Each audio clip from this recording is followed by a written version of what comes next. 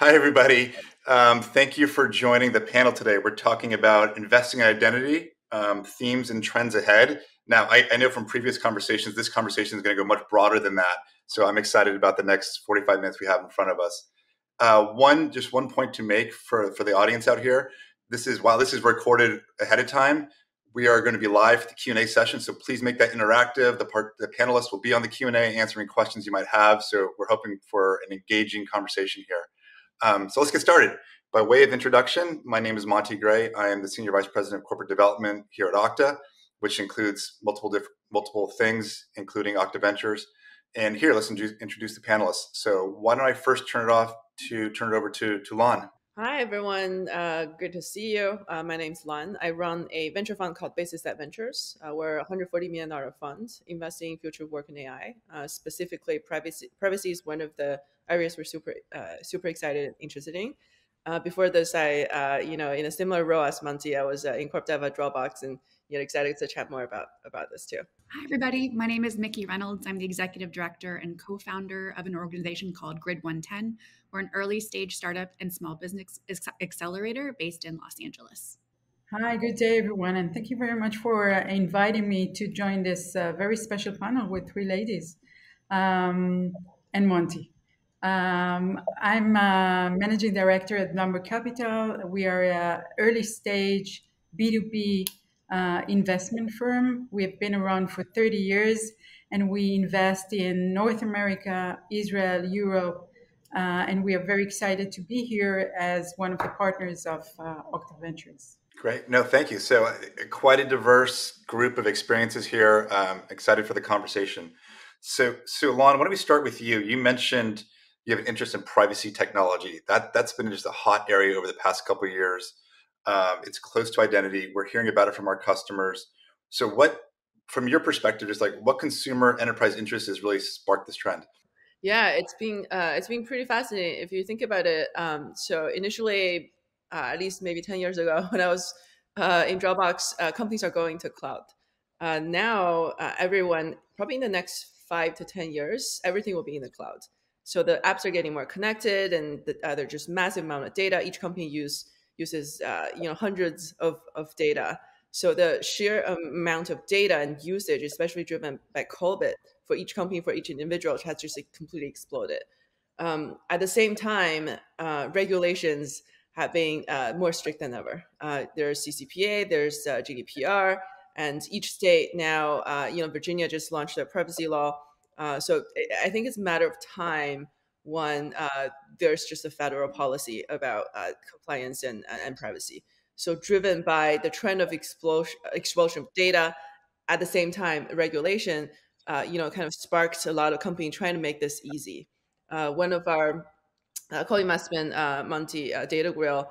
They're one of the companies that actually just make this super easy for people.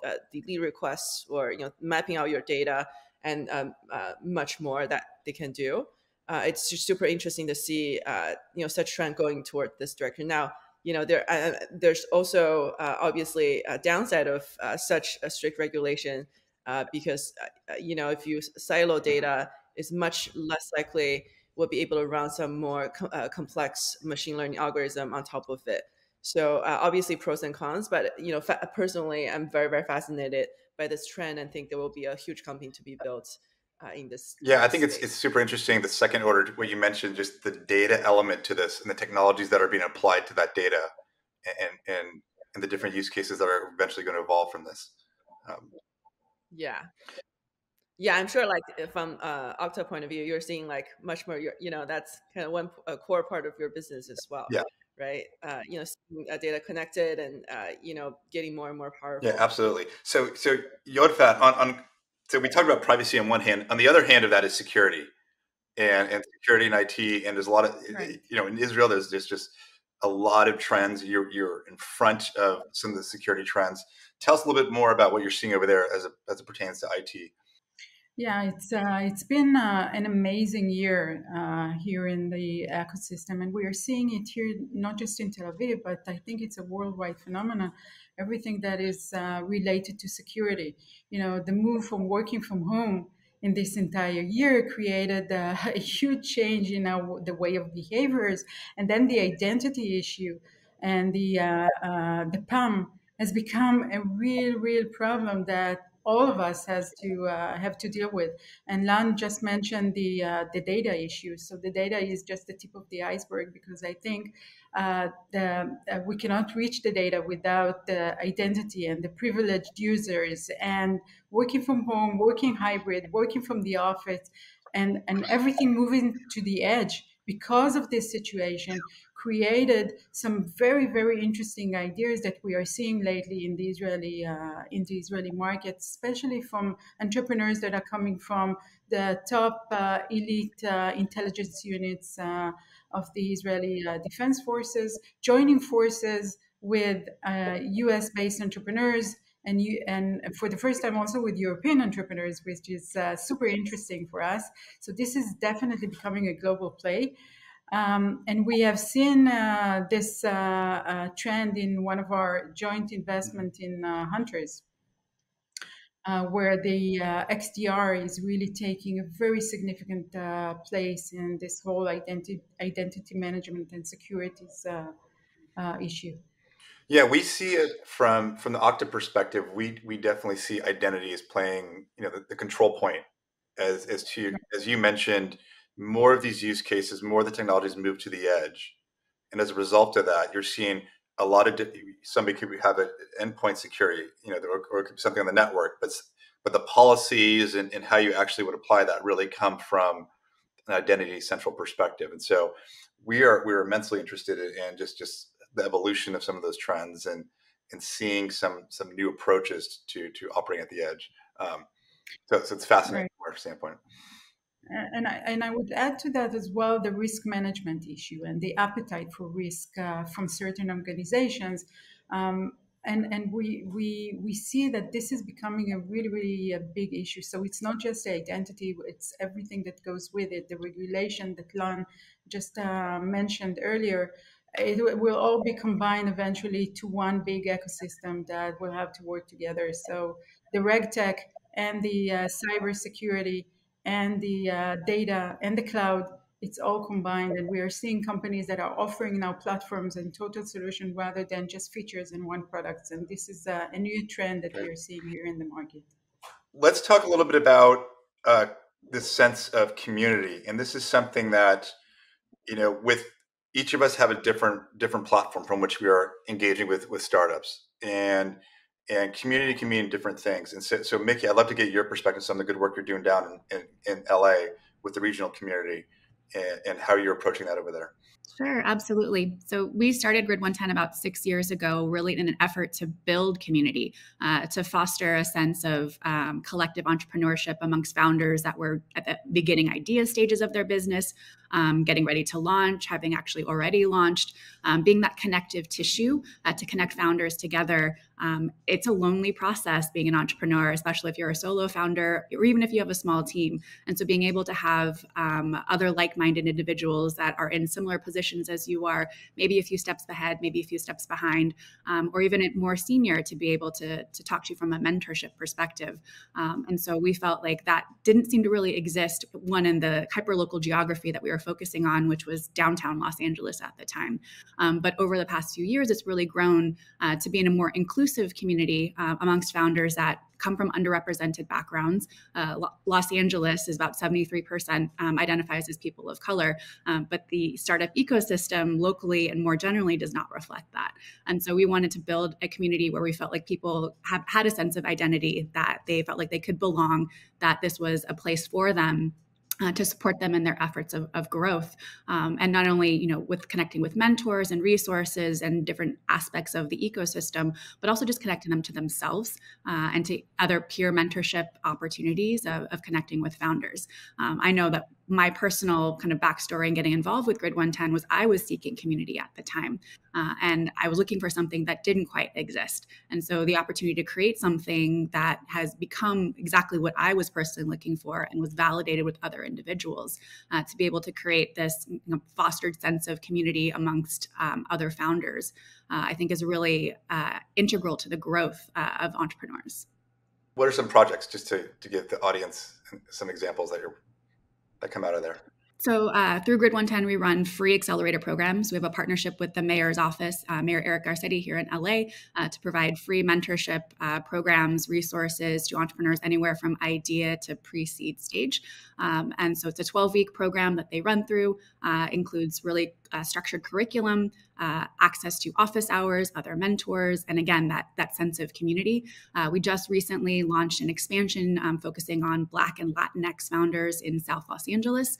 So again, focusing on underserved communities that don't typically have access to these types of resources or networks in an effort to democratize access and helping entrepreneurs grow in their efforts. And what type of problems are they solving? Are they going after enterprise problems, consumer problems, things that are closer, like?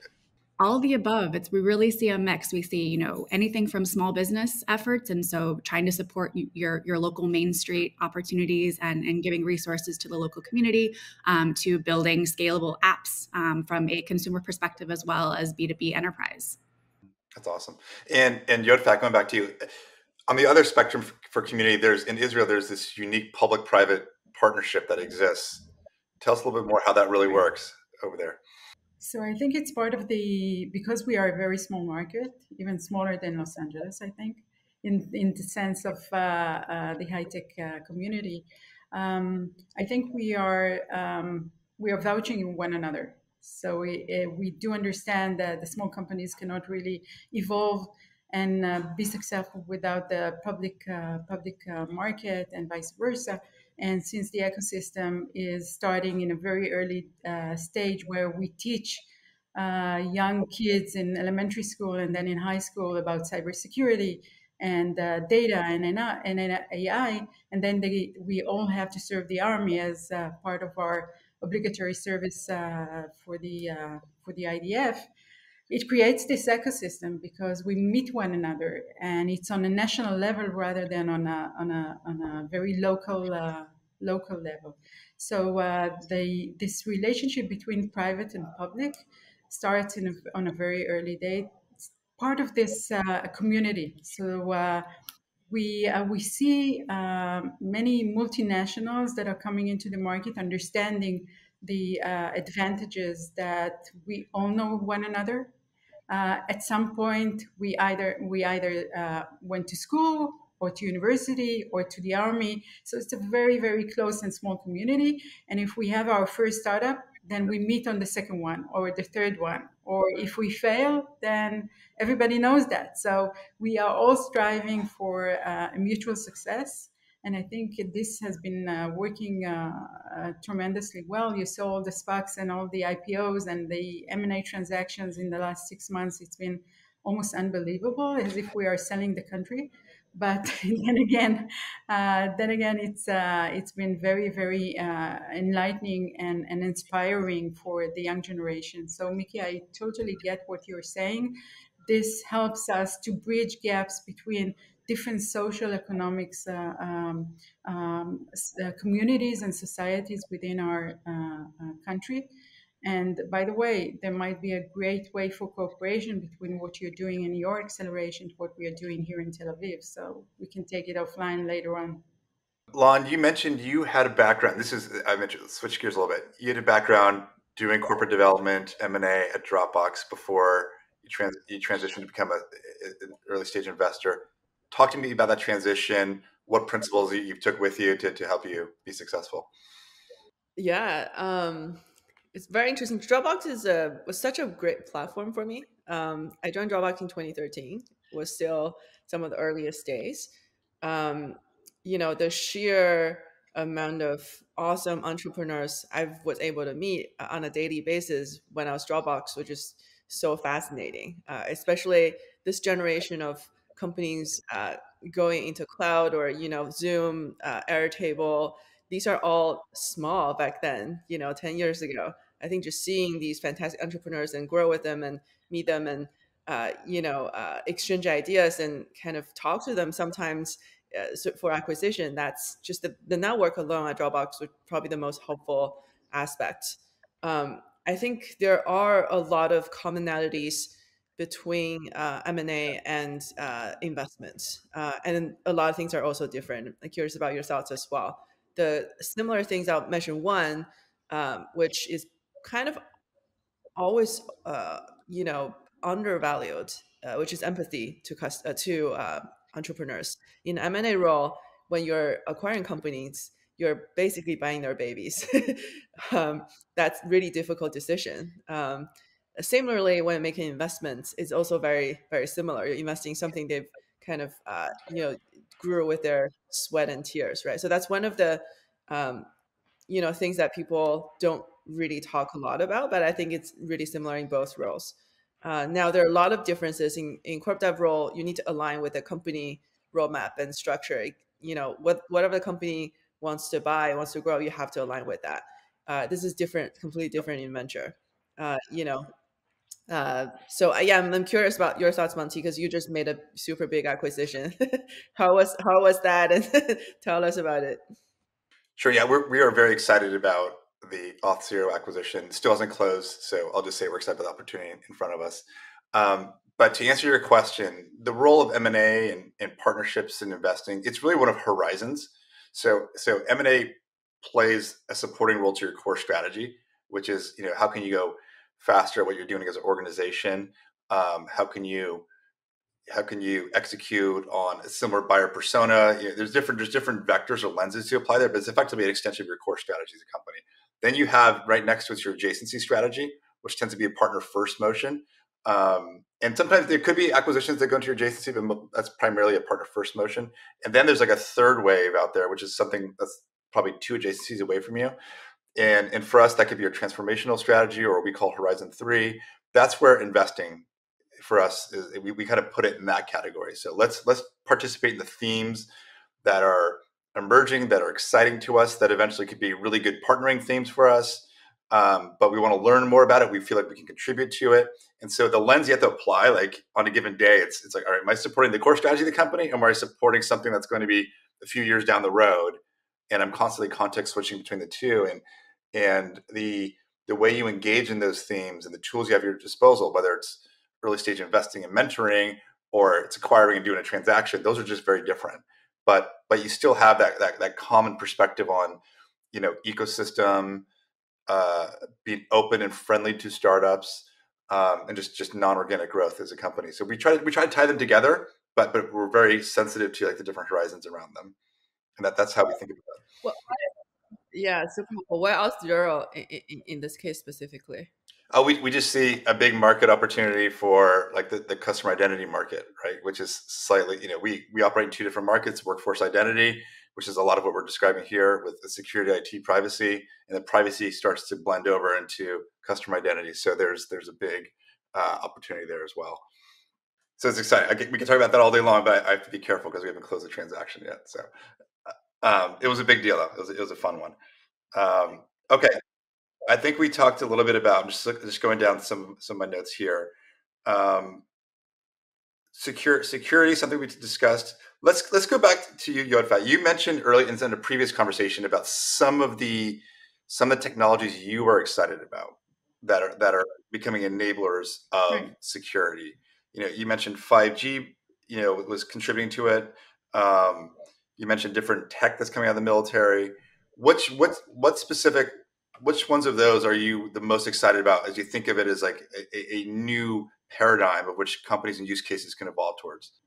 Yeah, that's a very interesting and a question, and thank you for that. And I think you were spot on with the identity issue. What I think is more important for CISOs, and we are hearing that from most of them in the last couple of months, is that they're looking for platforms. They're not looking for anymore for features or products or interesting tools that will help them to control the SOC, but they're looking for things that will help them to manage all the tools that they have bought in the past. So they're looking for a management platform. And this brings again the question of the identity, because the identity has become a key detecting and mitigation security threat, since attackers are taking over privilege identities and assets of the crown jewels of the organization, and you see that on a daily basis in Okta. And the other thing is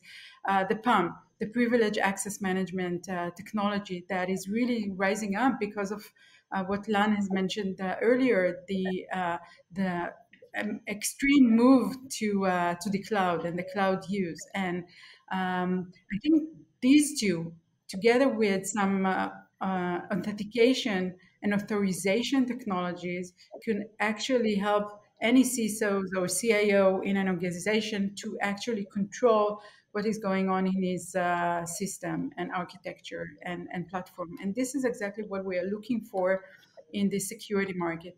I think the XDR market is becoming super interesting.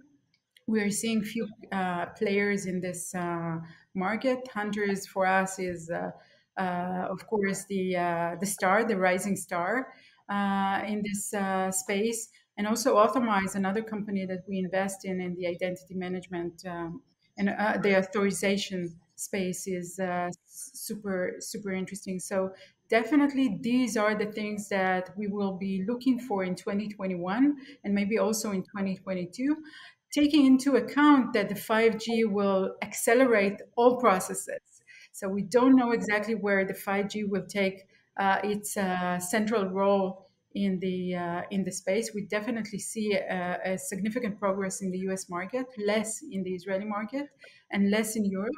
But we are looking forward to look for technologies and look for entrepreneurs that will understand this change, that will understand this development. And it's more of a revolution than evolution, for as long as we understand it. So you're absolutely right. The 5G will accelerate everything and will create a situation where old technologies, things that we have been seeing for the last 3 years, will not be relevant anymore.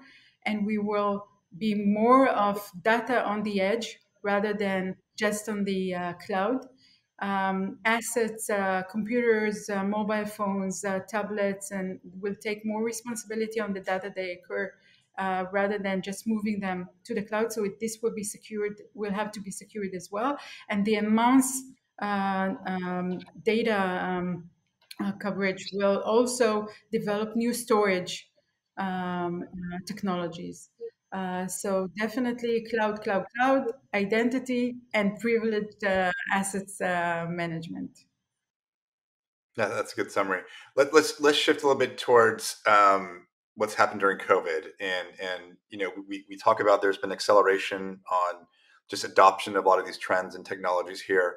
I would be curious, Miki, to get your perspective on what you're seeing at the regional level in terms of kind of post COVID and some of the implications over there. Sure. I remember when the stay-at-home orders first came down, and I have a close relationship with the city of Los Angeles. We're grant funded through them. And so just the day-to-day conversations, it happened pretty quickly, but it took them a while to all get situated, be able to do all the work that they do typically in City Hall or in the city buildings, to be able to do that safely and securely from home. So I'd be curious to know, kind of like from all of your perspective, if you've seen an increase in terms of an investment in the technology side of enabling companies that had some policies before, but had to double down on those policies because work from home was not a thing that they were really focused around or enabled or supported.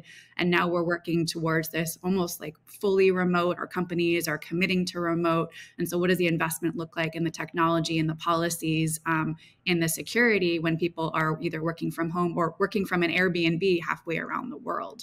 Yeah, I can tell you from the Okta perspective, we've definitely seen an increase in adoption for that. If you take a step back, it's enabling your remote workforce. It's from a device perspective, it's supporting managed and unmanaged devices, because all of a sudden people are at home and you might have your phones or your tablets. I want it right in front of me, and how do you provide that seamless, productive environment for your employees?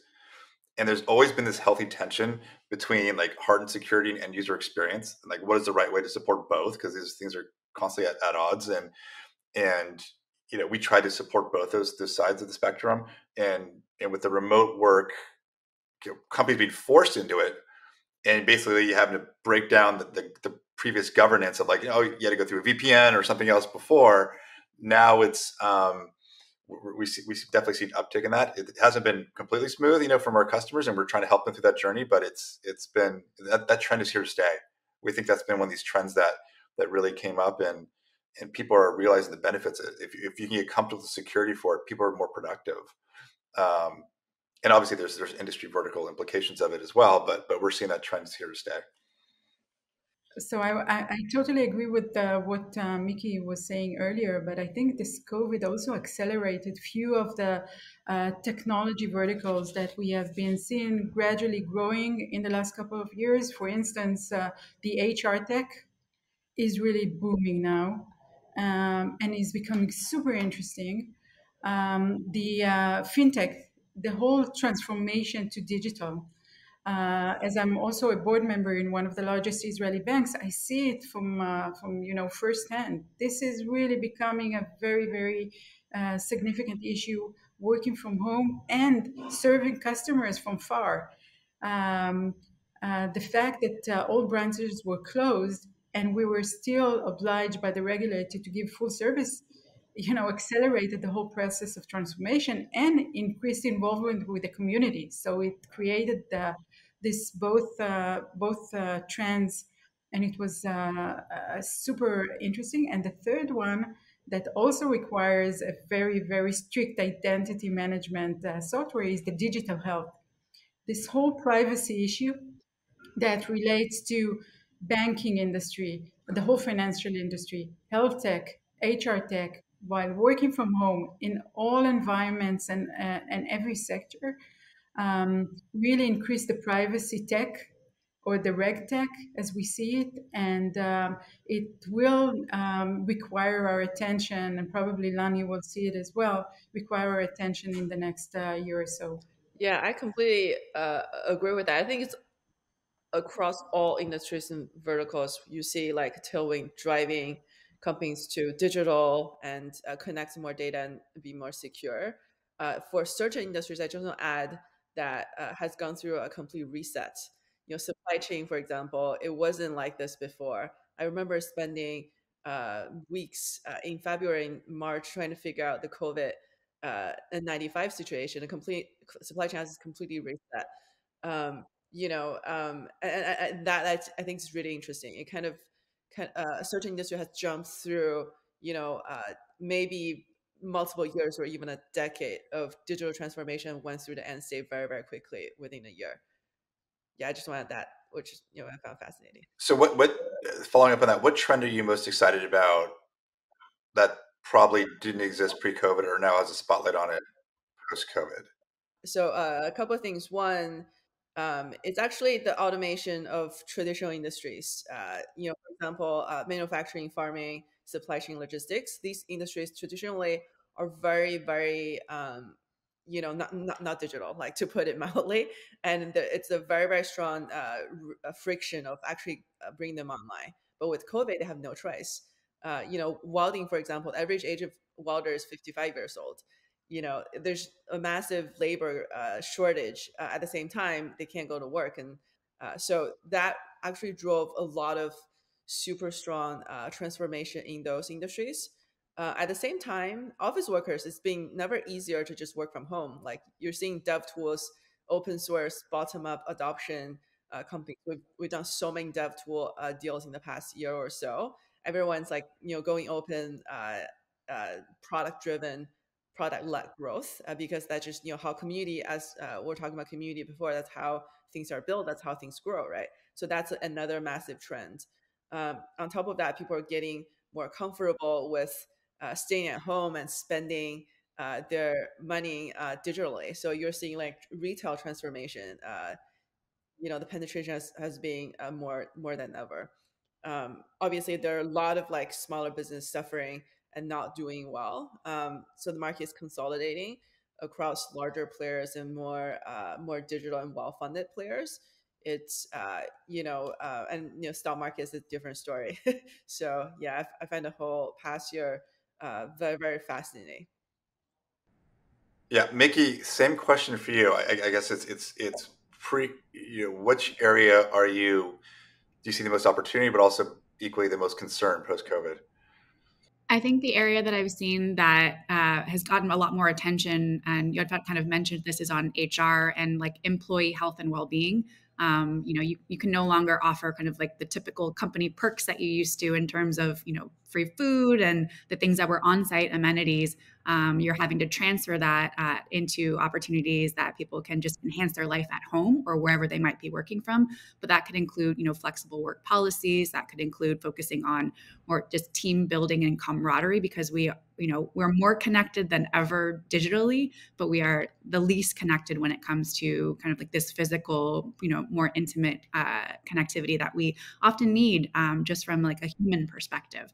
And so it's been interesting to see the rise in companies that have done well or have taken the opportunity to create something because of the gaps that currently exist, to be able to provide this connective tissue. So whether that's platforms that are doing digital conferences or interactive kind of icebreaker type things, team building initiatives, whatever it might be. I think there's a huge opportunity in that. And then we've even seen, on top of the existing platforms like Zoom, there was a whole marketplace that was built for integrations and applications. So again, reaching people where they're at, and trying to create some sense of a bridge between the world that we used to know and the world that we know now. Do you have any on the team building camaraderie? That's just like a perpetual challenge I always think about as well for the organization. Do you have any services or unique offerings you've seen in that space? Yeah, there's a company that I just came across a couple of months ago called Seshi. And they basically kind of like the online Airbnb experiences for team building and employee wellness. So it could be, a casino night. I think that they've actually found a way to do an escape room with like 50 people using Zoom rooms. And so that's kind of the tip of the iceberg of what they're focusing on, and just connecting teams together. But they can also provide professional development. If you need an experienced, DEI speaker, which in the past year, I think has exploded as a career field of its own, and really being able to connect you with, high quality, vetted practitioners, vendors, people that can provide you with the experiences and, the gaps that you have, for making sure that your employees feel supported, connected, and also empowered to do the work that they're doing. That's great. No, I'm literally taking notes. It's perfect. A real struggle is childcare. I just realized Yodfat told me she has 6 kids. I don't know how you do that. That's a real. I don't think there's a good solution for it. At least we have 2 kids and we struggle. I know, like Yodfat maybe has some tips for us. Yeah, always keep them busy. That's the only tip that I have. Yeah, but Miki, we found out that during this year, there was a very big difference between entrepreneurs that experienced the last crisis in 2008 and then the young entrepreneurs, in terms of how to manage a team in crisis times.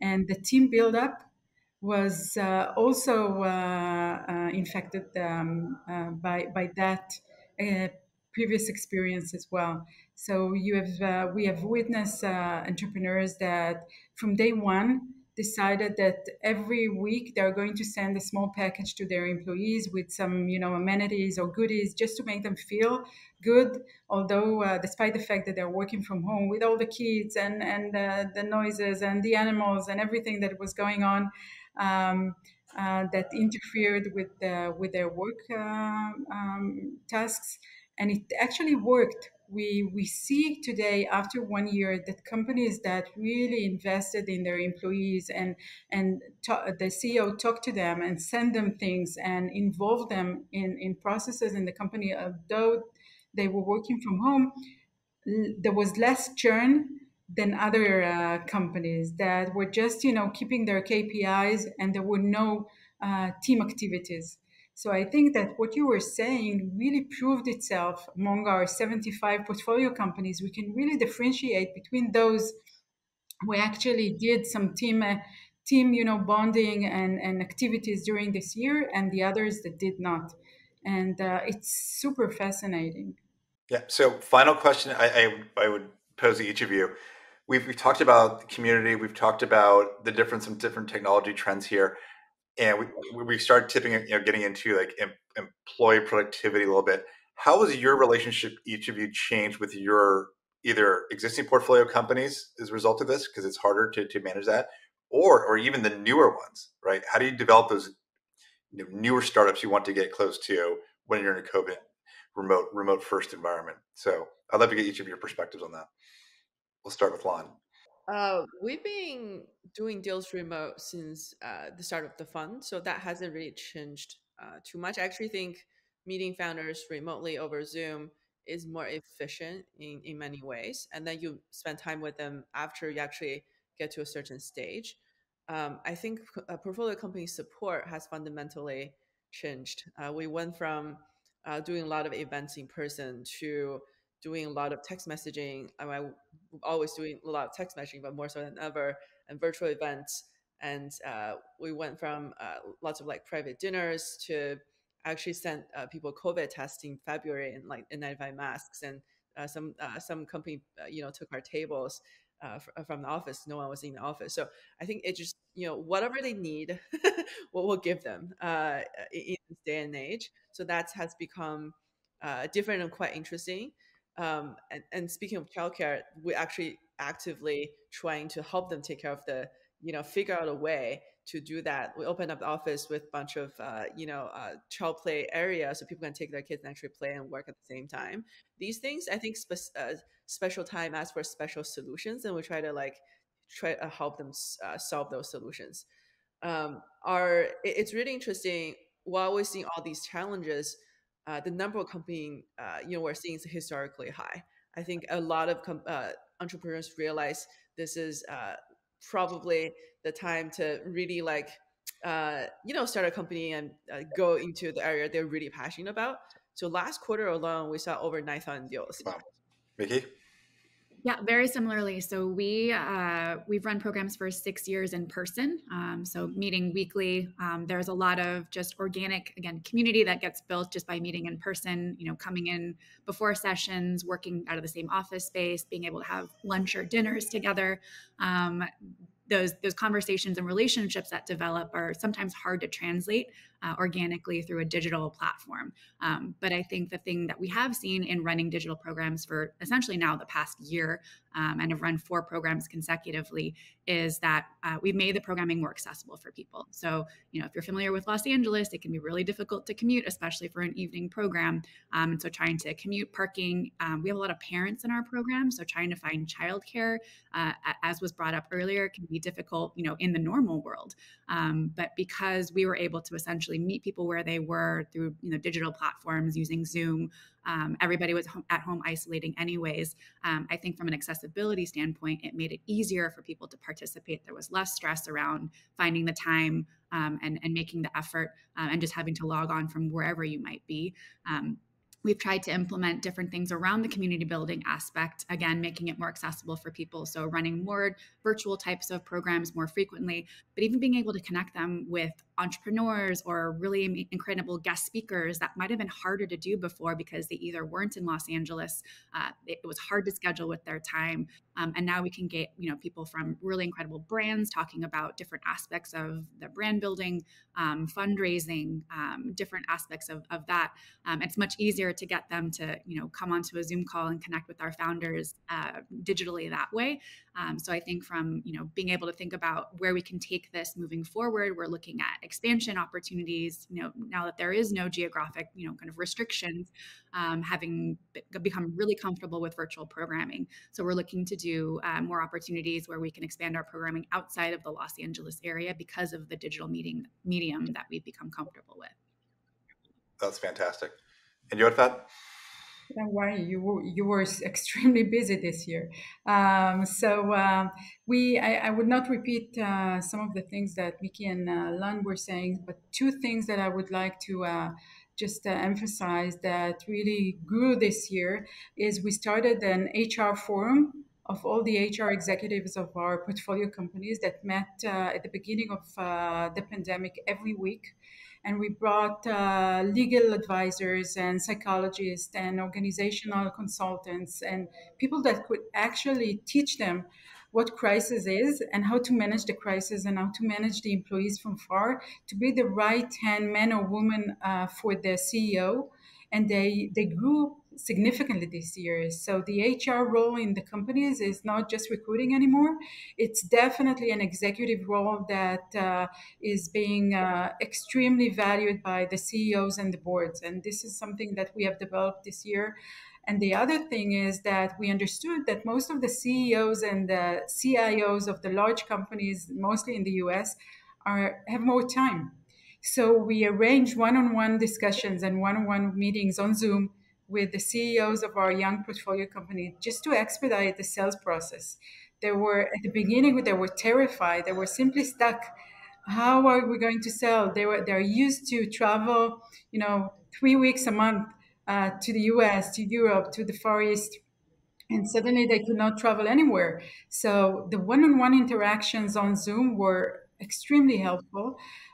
We were very busy with fundraising for our 11 new companies that we invested this year, and 17 follow-on company investments that we did with the existing portfolio companies. So the Zoom and the distance remote communication with our team members in the US is not something that is new to us, but investing in companies that we don't meet face to face was extremely new experience, and I think it worked really well.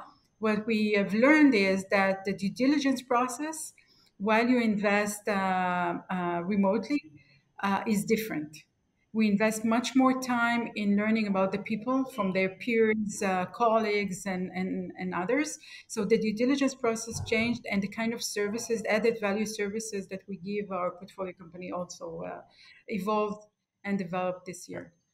Well, great. I think we're up against time. This has been fantastic, and hopefully we get to do it next time in person. But thank you all for your time and jumping on a video chat here. This was great.